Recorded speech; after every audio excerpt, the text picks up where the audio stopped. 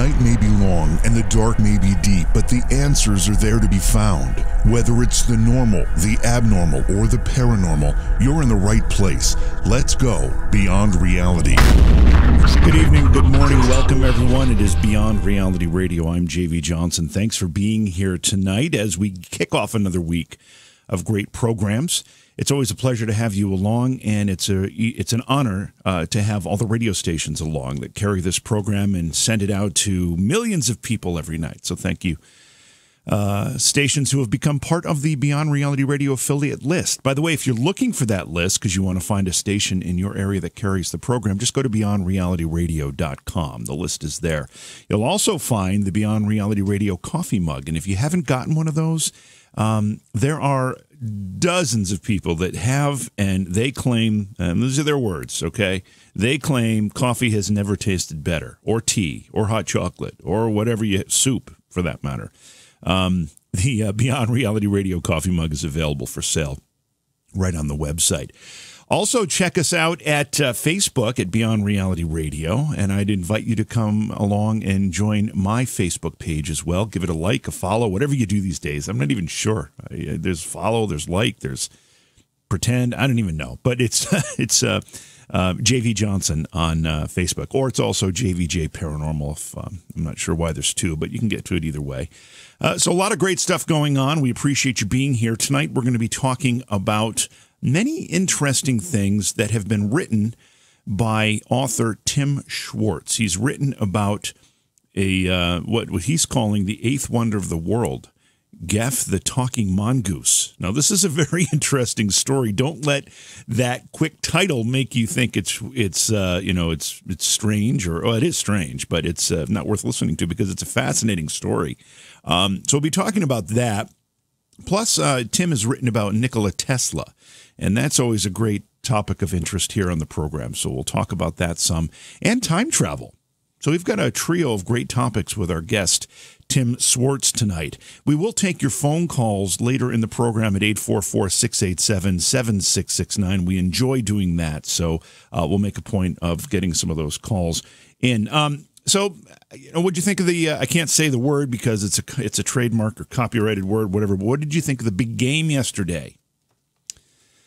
Well, if you're from New England, I bet you're pretty darn happy. And being in Cooperstown, New York, I'm close enough to New England that I wasn't jumping on board the Patriots haters. I felt as though it was pretty cool to see Tom Brady at his age and his level of success become I think he's now been a winner in a Super Bowl more than any other. He was tied for first. Now he's sole owner of that record in first place, 6 victories. Is that right? Do I have my numbers correct? It wasn't a particularly exciting game, was it? It was kind of but it was a good game. It was a defensive game, and if you look at it that way, and it was actually pretty exciting to see both of those defenses be so effective against such high power offenses. So it was a pretty cool game for that respect. Have you also noticed that the commercials have gotten kind of meh?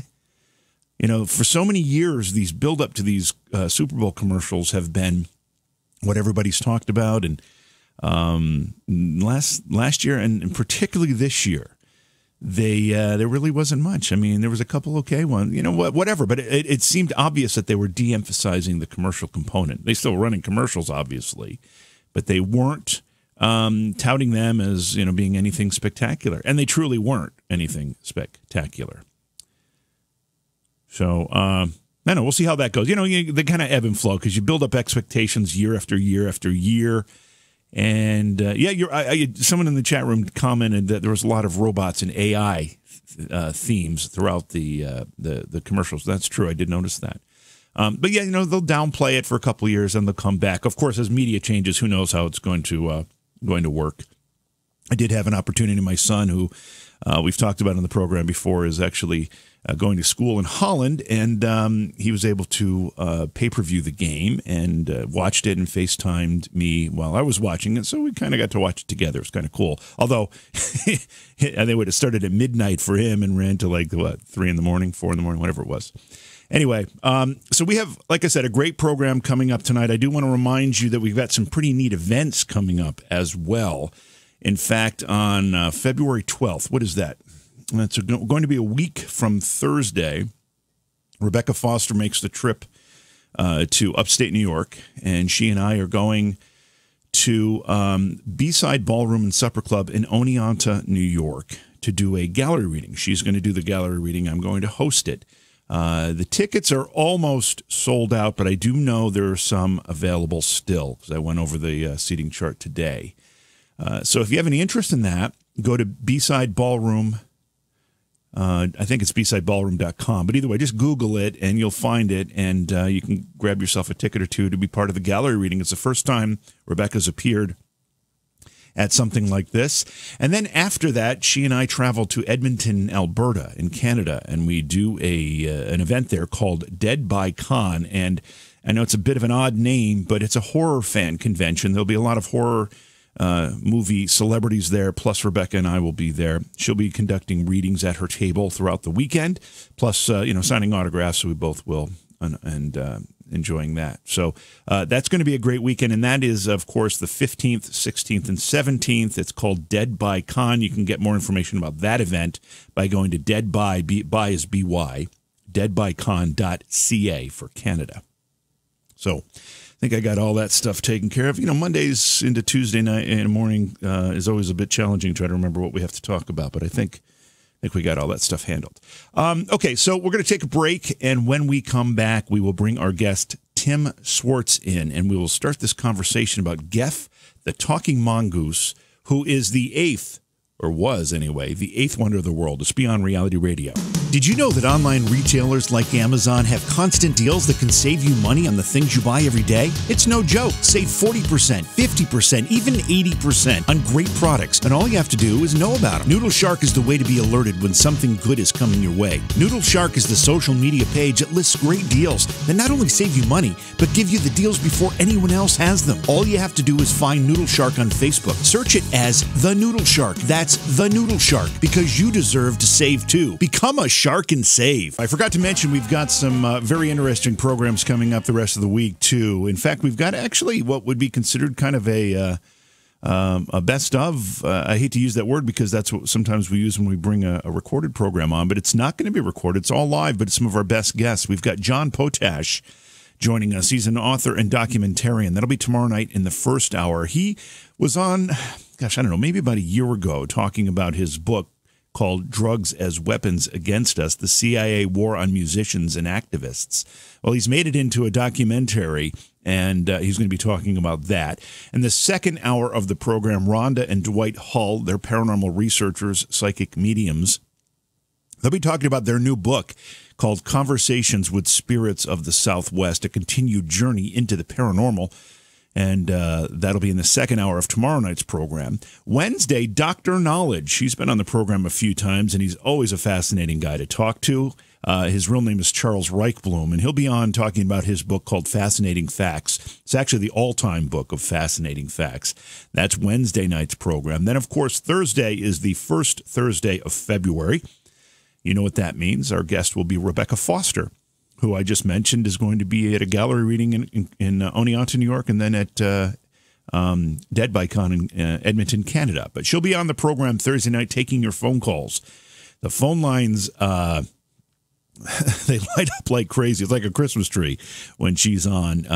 They almost melt down the system. So if you're at all inclined to get a reading from Rebecca on Thursday night when she's on the program, get your dialing fingers ready, because it's tough to get through, but that's just the nature of it anyway. But tonight we have an awesome program as well. Tim Swartz is an author. We're going to be talking about several of his books, and I want to welcome Tim to the program. Tim, it's great to have you on Beyond Reality Radio. Why, thank you, Jason. It's a pleasure to be with you tonight. It's actually JV. Jason's not with us tonight. Oh, hi, JV.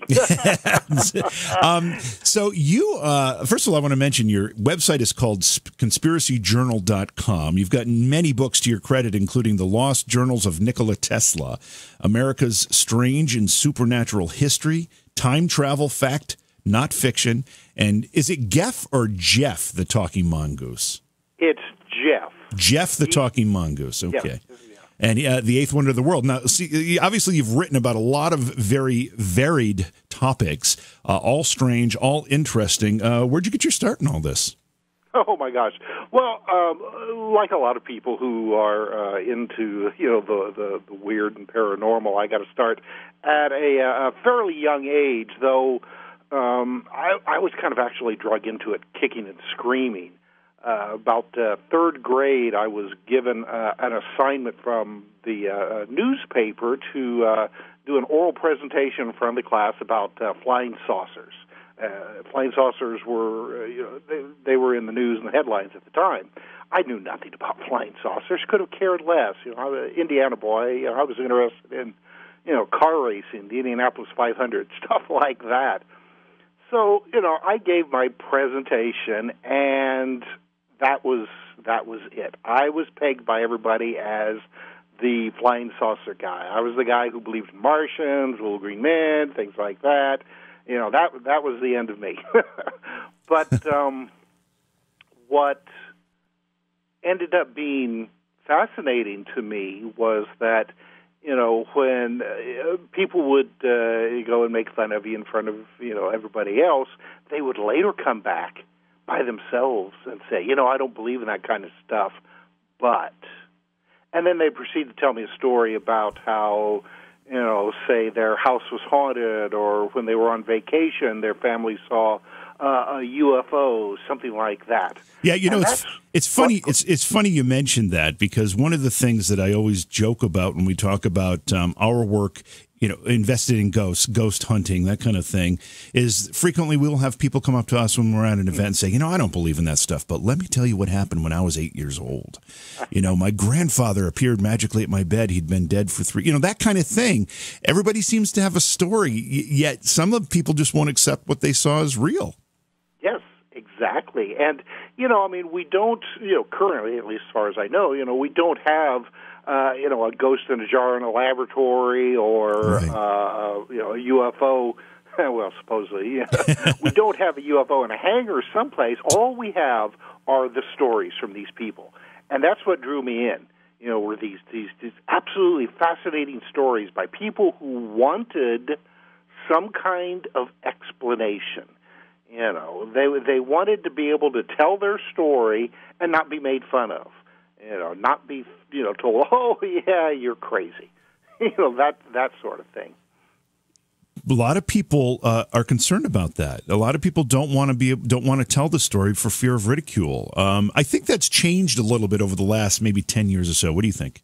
It's starting to change.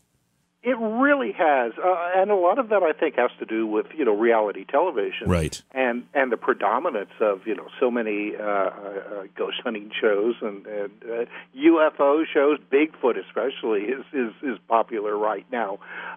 So a lot of that stuff is just right there on a person's frontal cortex. But it used to be that most people, with the exception of people like you and me, had no idea about this kind of stuff.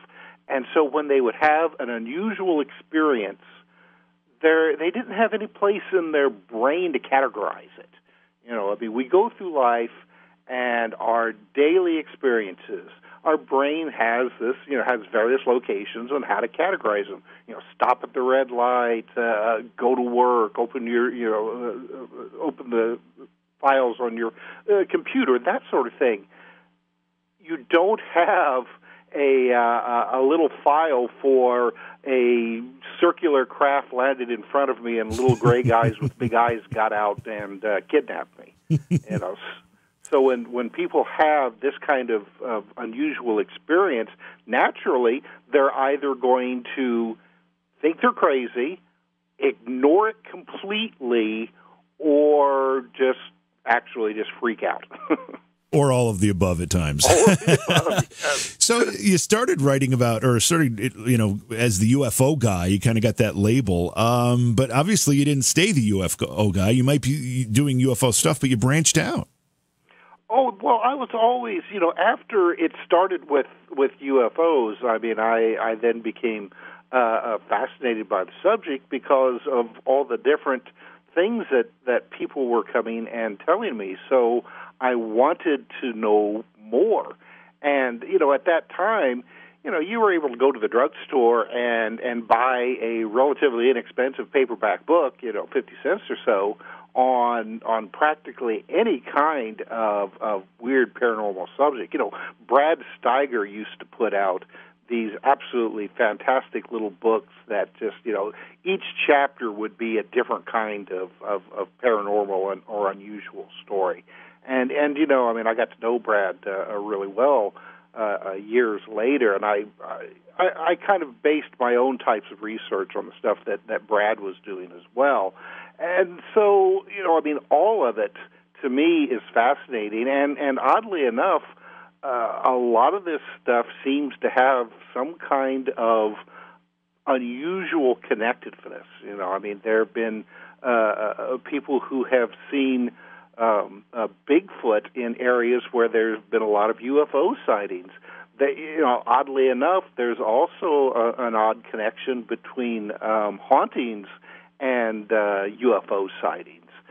So, you start looking into one subject, and then pretty soon it just opens up the floodgates, and everything comes pouring in. Well, I think there's it's the same curiosity that'll make you interested in exploring and looking for UFO evidence is going to be there when somebody mentions Bigfoot, or somebody mentions ghosts, or somebody mentions, one of the many other cryptids of other kind. That same curiosity, if it's in you, it's going to be in you for almost everything.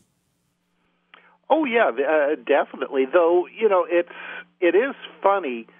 There are a lot of researchers who have focused on one discipline. Say they study nothing but Bigfoot, Sasquatch sightings, or UFOs or whatever, and they can become really insulted if you mention cases where Bigfoots have been seen around UFO hotspots or things like that. And I think that some people have just kind of tunnel visioned themselves into, this is what it is, and there are no variations one way or the other. And I try to be just the opposite, because maybe it's just that odd bend that I have in my own brain.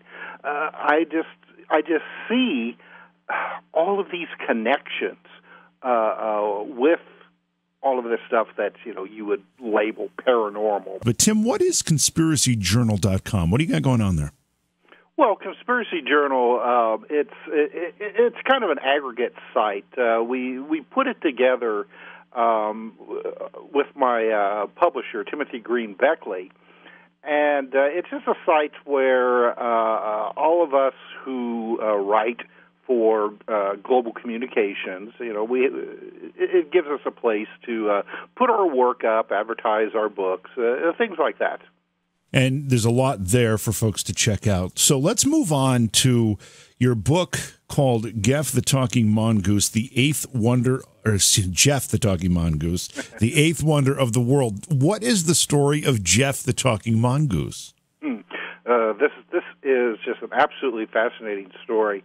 And, I think that a lot of people who have been into researching the paranormal may be familiar with the case, but, there's a lot of people who aren't, which is just a shame. And that's one of the reasons that I wanted to write this book, was to reintroduce this absolutely fascinating story that took place in the 1930s on the Isle of Man, which is an island in the Irish Sea in between Ireland and England. And it involved a family named the Irvings. There was James or Jim Irving, his wife Margaret, and started out their 12-year-old daughter Vori. Now, the Irvings were actually transplants from England. Jim had been a salesman for a piano organ company in Canada, and had been a very successful salesman at that.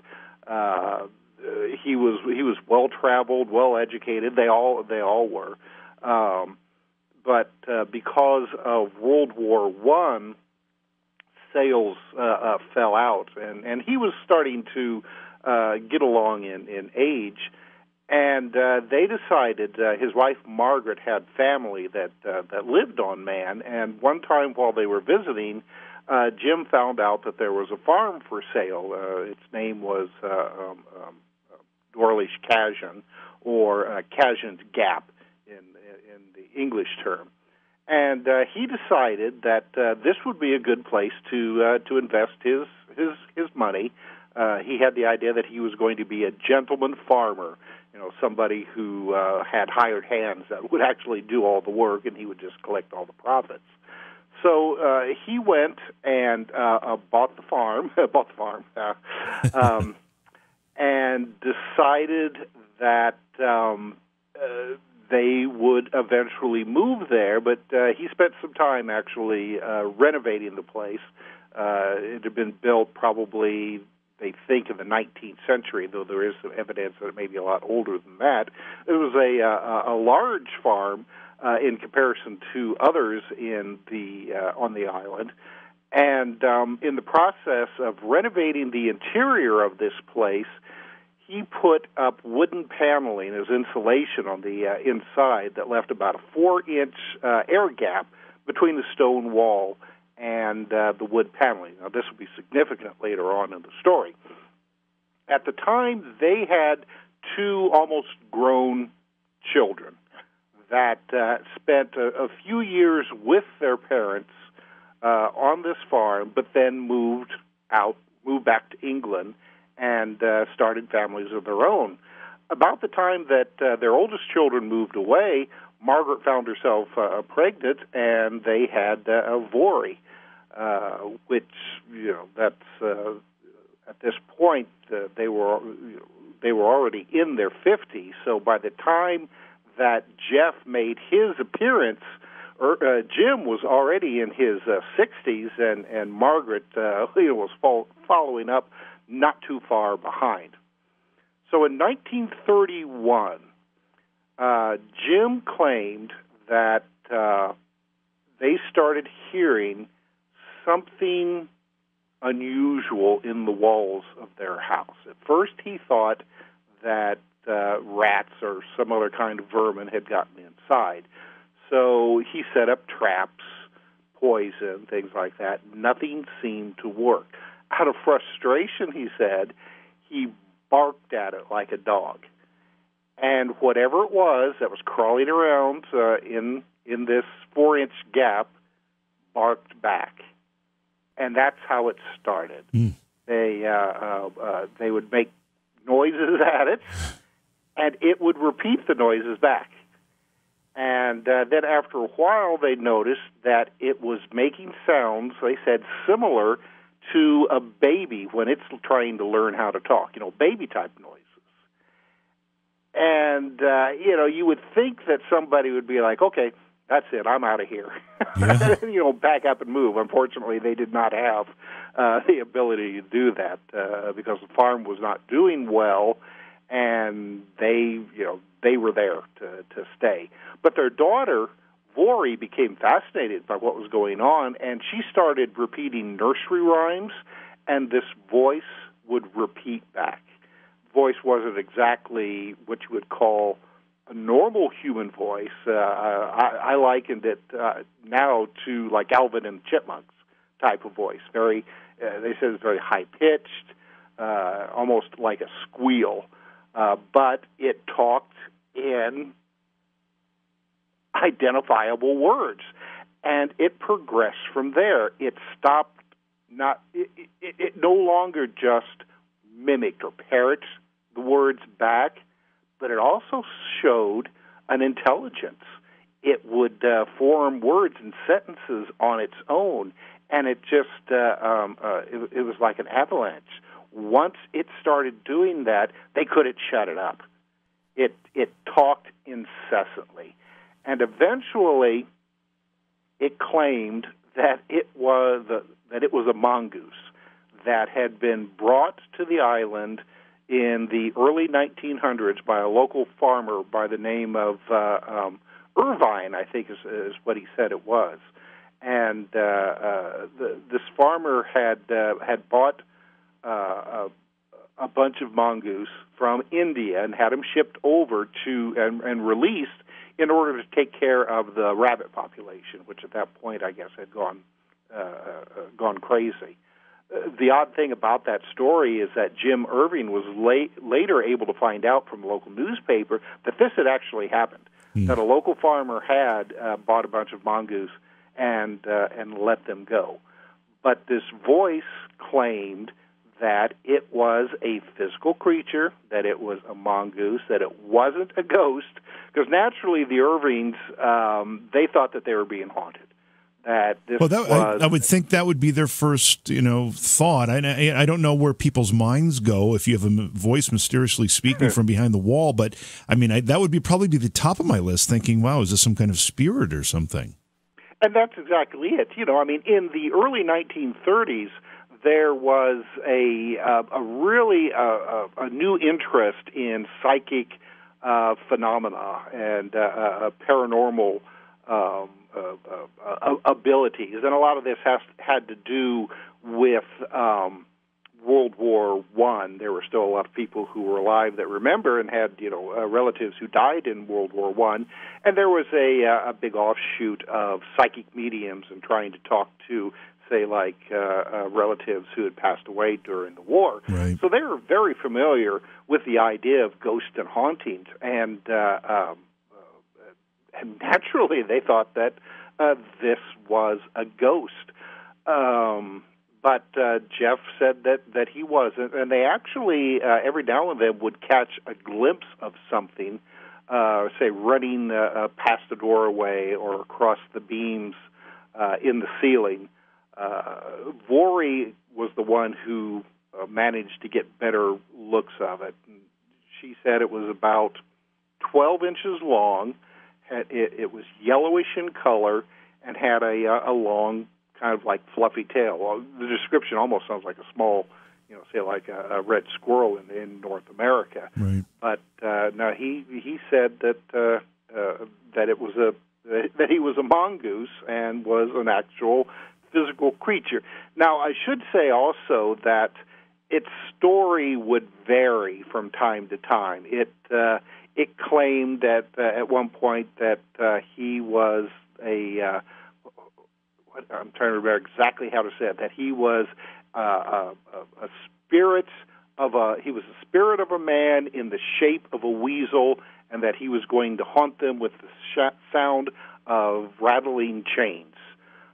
He also claimed that he was the eighth wonder of the world. That's where I got the subtitle for my book. The voice was extremely boastful, verbose, and also it loved to curse, especially at the very beginning. I suppose, kind of like a child who's just learning their way in the world. It would curse like a sailor. It had an extremely bad temper, and in fact, the Irvings moved their daughter into their bedroom at one point, which really outraged Gef. And he would yell and scream and create like poltergeist type activity, and said that told him that he would find Vori no matter where they moved her, and they were extremely frightened at first. But things calmed down after a while. They moved Vori back into her room, and then it kind of became, almost you put quotation marks around this, a normal situation, except that they had something weird in their house that was talking to them all the time. How much time passed from when they first started to hear the noises to the point where this creature, if it was in fact a mongoose, was actually having full-on conversations with these folks? Less than a year. Oh, wow.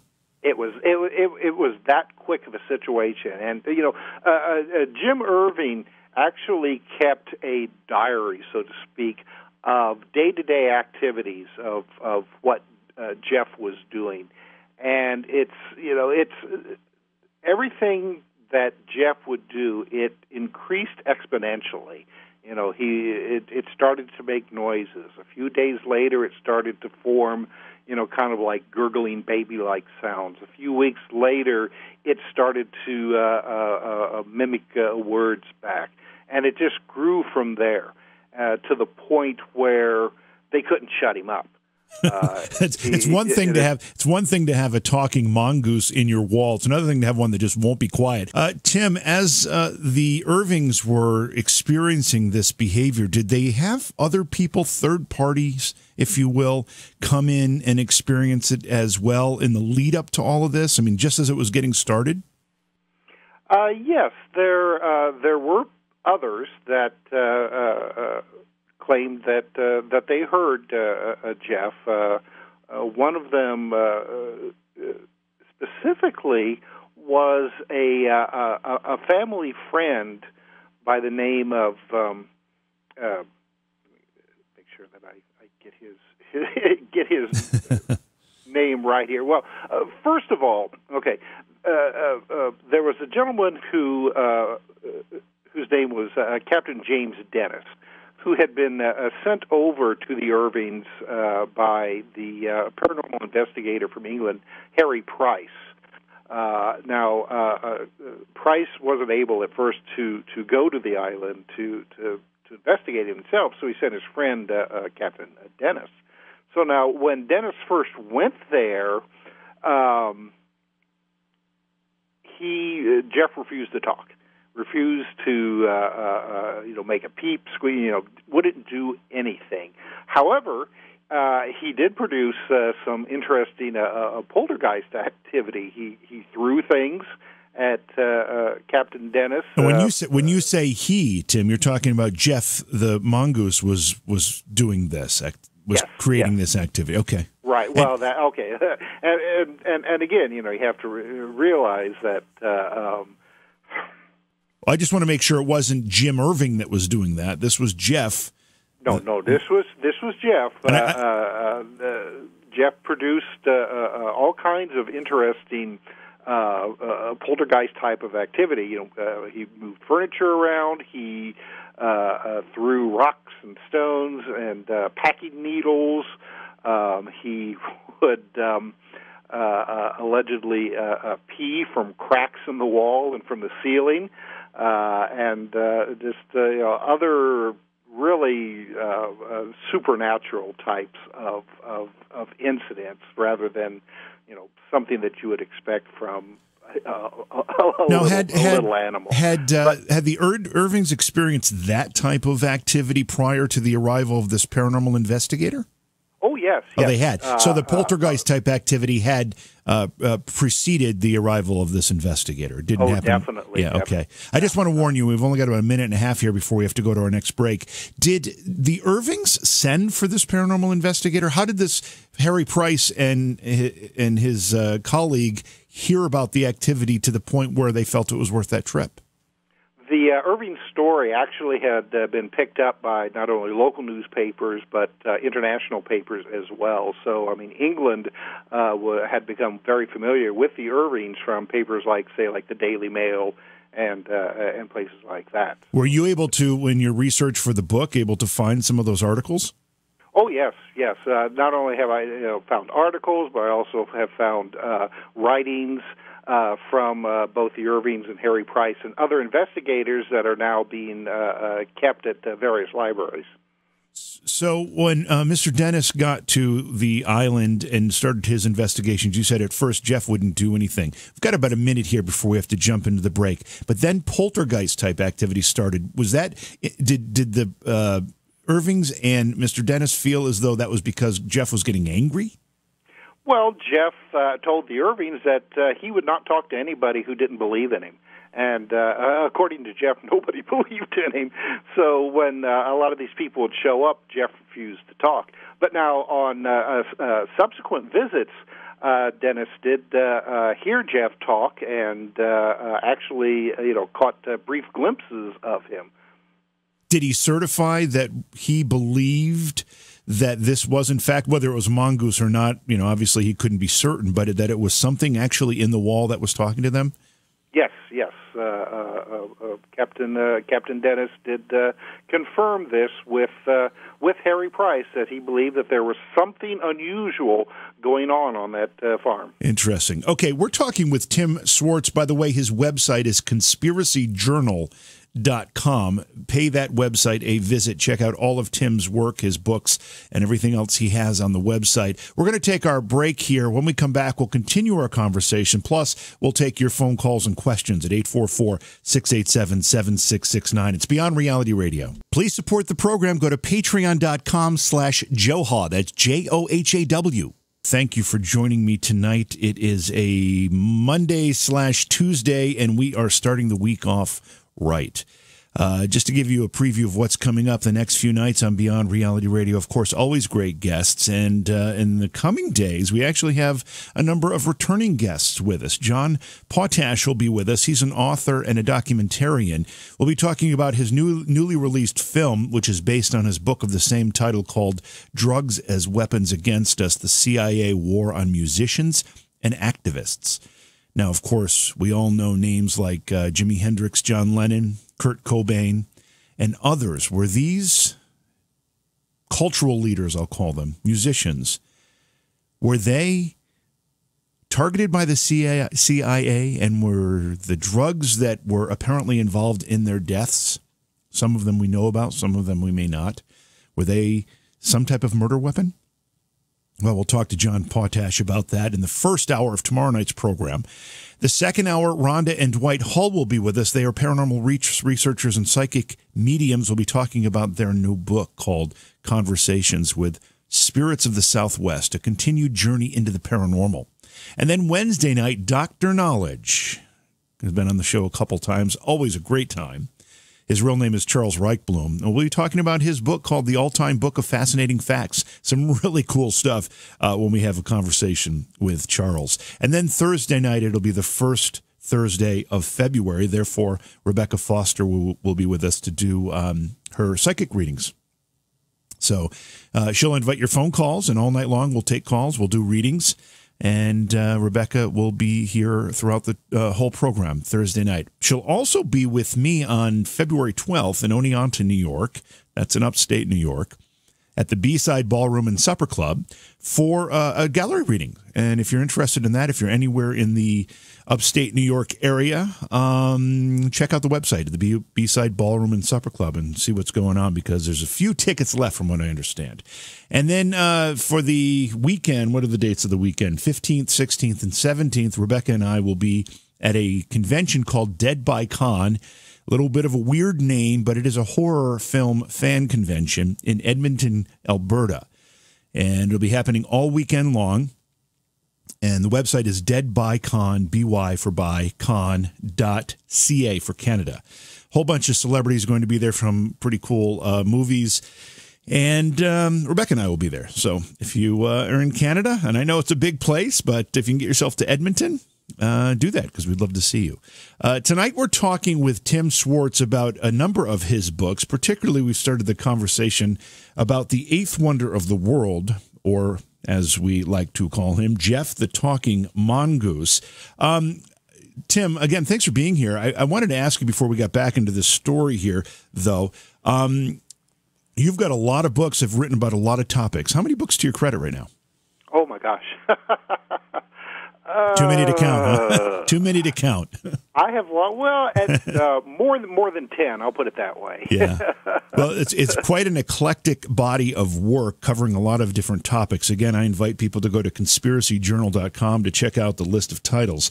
So, as we're talking about Gef, the talking mongoose, and the Irving family, whose home Gef inhabited, just so I understand here, other than catching glimpses, maybe running through the ceiling rafters or here and there just kind of catching a tail or something along those lines, did they ever really get a good, straight-on, full-eye view of Gef? I suppose the closest that anybody ever got was around 1935. Vorey was able to catch a series of photographs of Gef using a camera that was provided to her by Harry Price. Gef agreed that he would jump up on the gate that led up to the property, and that Vorey would take pictures of him. But he told her that she would have to she would have to be on alert and do it really fast because he wasn't going to hang around for long. So, according to Vorey, he would just appear out of the hedge and just run across the fence, and she would snap a picture. Most of the pictures that she took, nothing came out, but there were about 4 or 5 photographs, which I've included in the book, where something is seen. Now, the skeptics and debunkers say that it looks like that maybe she took a stuffed toy, or maybe a fur from her mom, or even as far as the skin pelt from a rabbit, and posed it on these on the fence. But that's probably about the best evidence that we have when it comes to like photographs or things like that. Well, what about Captain Dennis or Harry Price as paranormal investigators? And I know that recording devices were not very common in the early 30s. Cameras were a little more common, but not super common either. But were they professional investigators enough that they would have carried recording equipment? And did they capture anything? The closest that anybody had at that time would have been a dictaphone, which was a fairly large instrument, and the nicer ones would have required electricity, which the Irvings, their farm had no electricity, no running, no radio, nothing like that. There was a type of dictaphone that used wax cylinders, right, that you could actually just manually turn it. That's right. And but one of the investigators actually, brought one out to the farm, but like a lot of poltergeist cases, it refused to work. And this, again, this was a manual one. It required that you crank it, and then whomever was talking would speak into almost like a gramophone type of like a big horn, kind of a big horn. Right. They were talking to Gef was talking, but the device would not operate. It was like it was frozen in place. I imagine that would have been difficult to catch any audio anyway, since it was kind of non-directional audio. If it was coming out of the wall, that would have been very, very difficult. It's hard to imagine the day when quote unquote paranormal investigators were going into the field without any kind of electronic devices at all, and that's kind of what they were dealing with. It's frustrating when you investigate a case like this, because you see so many opportunities that were lost in trying to do a proper investigation of this case. I mean, for instance, Jim Irving was basically the spokesperson for the entire family. There are some quotes from his wife, Margaret, who apparently had a lot of conversations with Gef and actually even touched him a couple of times. But nobody really took the time to sit down with her and interview her for any long periods. The same with Vorey. Jim Irving kept Vorey at a distance from the male investigators. He was very suspicious of anybody that wanted to talk to her in private. There's actually a picture of Jim and Vorey and a gentleman by the name of Robert Lampert, who co-wrote the book The Haunting of Cashin's Gap with Harry Price.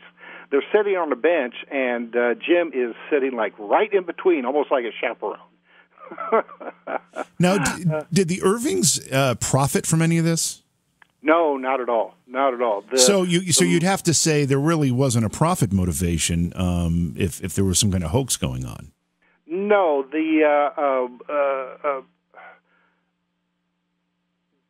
Harry Price, when he published the book, The Haunting of Cashin Gap, which sold very poorly. It sold like maybe 400 copies at the most, and then there was never a second printing.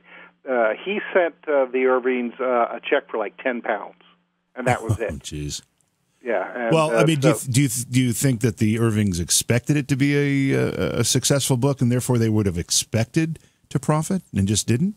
No, I don't think so. Jim Irving often said that he didn't want to accept, because I mean there were instances where like some of these newspapers offered to pay money to come and talk to them, and Irving always refused it because he thought that it would actually sully their reputation and convince debunkers that everything was a hoax. They didn't charge admission or have people come in and tour the home or any of that stuff, right? No. Yeah. No, nothing like that. We're talking with Tim Swartz. We're talking about Gef the Talking Mongoose. And Tim, what was the final disposition here, and how many years did this go on, and how did this story kind of come to an end? The case started around 1931, and according to Vorey, Gef was last seen around 1938 or 1939. So almost 10 years for now. I mean, if you're familiar with any kind of poltergeist activity, it lasts really just a brief period of time. So Gef had a lot of stamina to him, a lot of energy. It's very frustrating because after Harry Price published his book in 1936, all information coming from the Irvings just dried up. We really, with the exception of Dr. Nandor Fodor, who was a parapsychologist and associate of Sigmund Freud, visited the farm in 1936 and came back with a few new stories. But after that, all information just disappeared.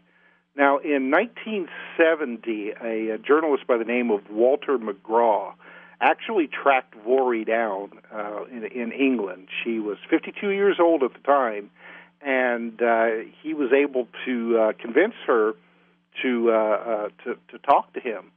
And she claimed that everything that was written about Gef, all the reports, were true, that there was something in their house that talked, whether it was an actual little animal or a ghost, a poltergeist, familiar, what have you. She said that it all actually happened and that nobody had faked it.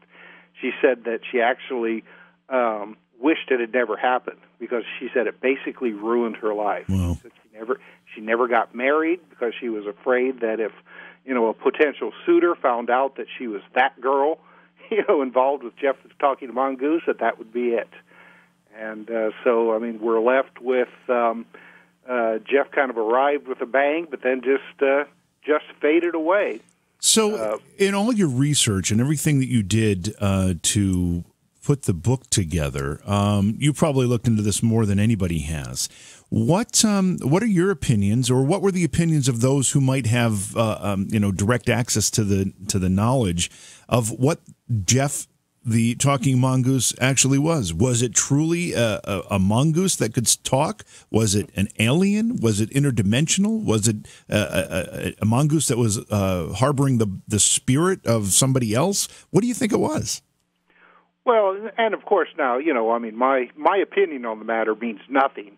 But I don't think that this was an actual physical creature that somehow had gained the power to speak. I mean, there's just too many paranormal type elements to this story to lead me to believe that this was just, and just with quotation marks around it, an extra clever little mongoose that somehow had learned to talk. Right.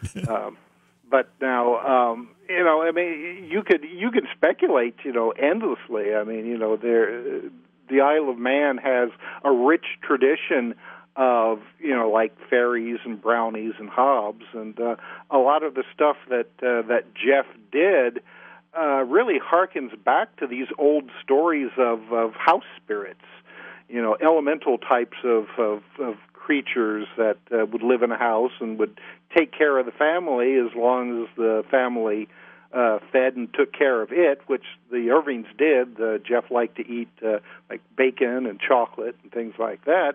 But if you got it mad, then it would not be very polite. Well, Gef made a few threats along the way, didn't he?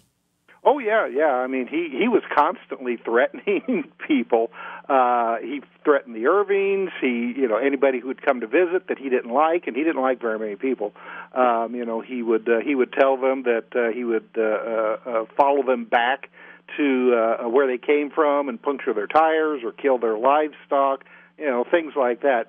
Most of the time these were just empty threats. Though a couple of times he claimed that he killed poultry at neighboring farms that didn't believe the Irving story.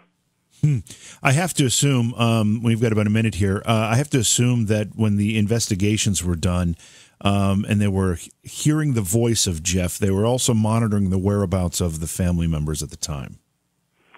Yes. The majority of the time that they would hear the voice, that everybody would be nearby. There were times where Vorey would actually be away from the house, out taking care of chickens, yet Gef continued to talk. Now, the odd thing is that after Vorey moved to England in 1939 to work as a wartime machinist, Gef stopped talking, but the poltergeist activity continued in the house. Oh, it did? Okay. His website is conspiracyjournal.com. He's written many books, including the book we've been talking about, Gef the Talking Mongoose, the Eighth Wonder of the World. He's also written Time Travel, Fact, Not Fiction, America's Strange and Supernatural History, and the Lost Journals of Nikola Tesla. A lot of great stuff there, Tim, and I'd love to continue talking about Gef, the Talking Mongoose, but I really wanted to touch on a couple of these other topics that you've written about as well, particularly Nikola Tesla. Tell us about the Lost Journals of Nikola Tesla.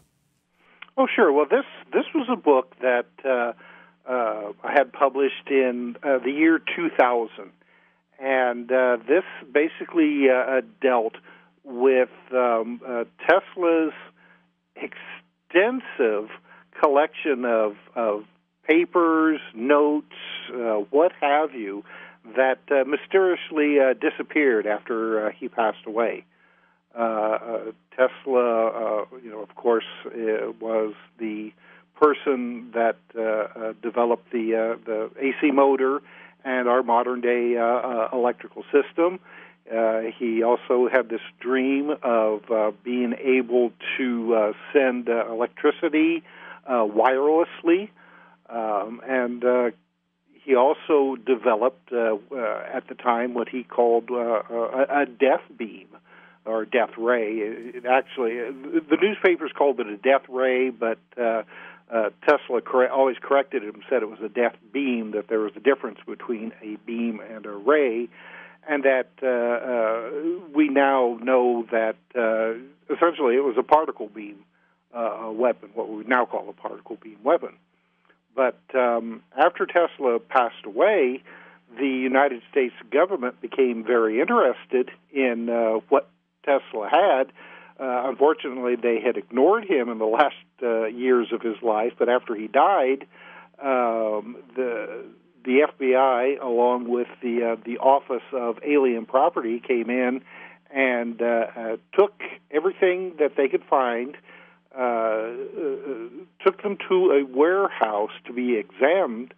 And the odd thing about this is that one of the people that they had come in and go through all of this material was a gentleman from MIT by the name of John Trump, who was the paternal uncle of now President Trump. So a lot of this material ended up disappearing after the Office of Alien Properties took a hold of it. Some of it we know ended up at Wright-Patterson Air Force Base. Others ended up with DARPA and various other facilities, and then a lot ended up in the hands of the Soviet Union because Tesla was born in what is now would be Croatia. And so Yugoslavia actually petitioned the United States for a number of years to get hold of this material, and it eventually ended up at the Tesla Museum in Belgrade. We, many of us who are familiar with the story of Tesla know about the death beam, know about his vision for wireless electricity transmission. And he was working on a lot of projects simultaneously. And if these journals held the key to a lot of these ideas and they were taken, have we seen any of these technologies be introduced elsewhere that may have been the result of those journals being taken from Tesla's home? Now, one of the interesting things is that in 1980, the Aviation Week in Space Technology published a U.S.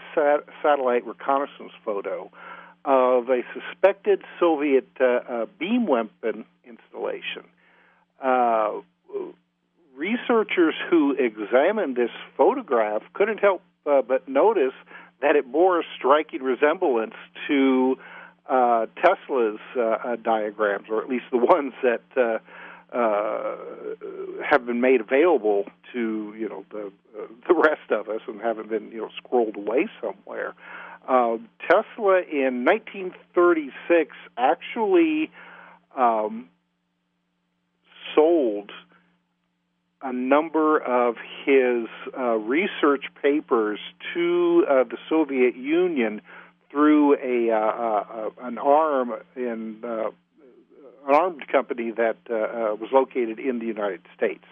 Obviously, the Soviets were pretty happy with what they got, because a couple of years later, they actually paid Tesla another, I think it was around $25,000, and noted that the material that he had provided them was working properly. Unfortunately, that's all we know about what the Soviets may have been doing, with the exception of some unusual reports, especially from the 1960s, from places like Iran that bordered the then Soviet Union, that seemed to show some kind of unusual weapons testing taking place. Now, I know for sure that the United States was working on Tesla material, because I worked at a television station in Dayton, Ohio, in the early 1980s, and one of our beats was Wright-Patterson Air Force Base. So one day I was there with a reporter, and the press liaison was, looking through the files, trying to see if there was, something of interest that we could do a story on. I mean, we'd do a story like every couple of weeks from Wright-Patterson. And this lieutenant made this kind of offhand remark saying that, we've got, we're doing some research on that mad scientist Nikola Tesla, but I really can't talk about that now. And then he went on to something else. And that's how I got interested in Tesla to begin with. So actually then years later, I think 2013, the FBI released a bunch of their documents about Tesla, and in these documents was a letter around the same time that I was in Dayton from this was from a general at Wright-Patterson, asking the FBI if they had any more material from Tesla that they would like to have it. And of course, the FBI wrote back and said, "Well, we never had any material. That was taken by the Office of Alien Property." So, it's and of course I have to remind you that this was the time that Reagan had started the whole Strategic Space Defense Initiative, or Star Wars, as the press called it. So there was a scramble from all sorts of different places, research facilities in the country, looking for ways to develop space-based, especially energy or particle beam type weapons. Some people say that the Tesla's concept of wireless electricity transmission, could have or would have been realized had it not been for maybe some corporate interests that killed the idea. Did you come across any of that, and do you believe it to be true? Oh, definitely. Tesla first developed this concept. He had built a laboratory out of Colorado Springs, Colorado. He went out there at first to see if there was any way that he could harness lightning from thunderstorms. But while he was out there, he developed the idea of Earth resonance. And now, I have to remind you that I'm not a scientist. I'm a journalist, so I'm going to just really give a layman's explanation on what Tesla was working on. But he came up with this idea that he could actually send a resonance wave both through the air and through the Earth that worked almost like a sine wave, with peaks and valleys. And within those peaks and valleys, somebody at a different location could put an antenna both in the air and into the ground and pick up this electricity that was being transmitted. Now, Tesla was convinced that this was work based on his experiments, and even went as far as to begin building a huge facility out on Long Island, New York.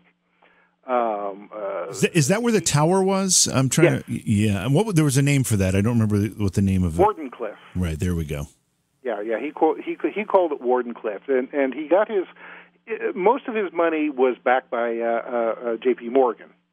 Right. And Tesla had told Morgan that this was going to be a wireless facility, like a radio transmitter, where and eventually you'd be able to do like telephone and even rudimentary video.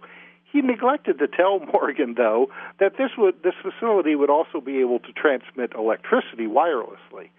And when Morgan found out about this, he asked Tesla, he says, well, okay, how are we going to meter this? How are we going to make money off of it?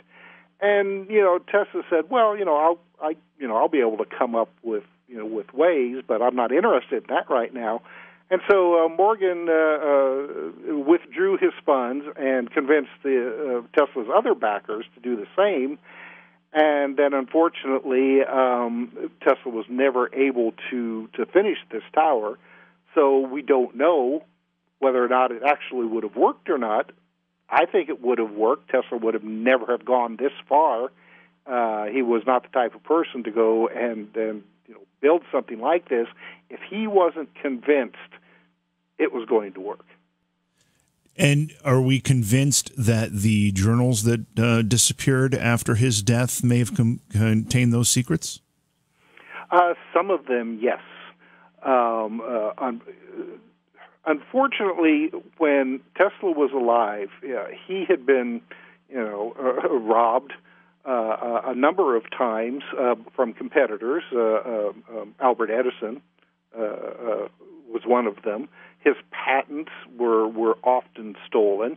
So when Tesla would have a patent issued, he would neglect to add important details to these patents. I mean, we have his patents and some of his research notes on his wireless transmitting array, but there's missing pages, there's missing material.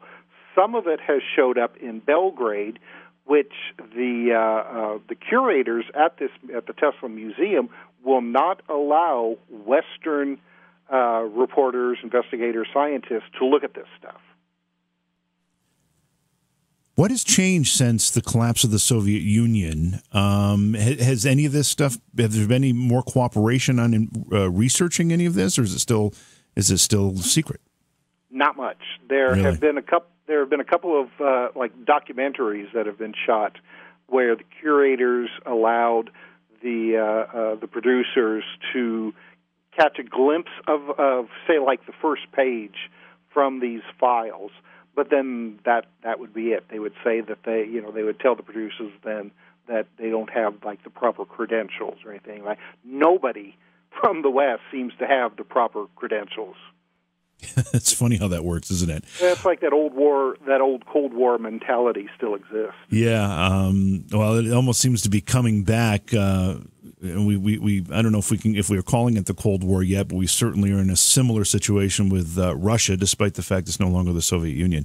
One more thing I wanted to touch on, and we only have a couple minutes now to be able to do this, but you wrote about time travel, too. In fact, I think one of your books was actually kind of a how-to, isn't it?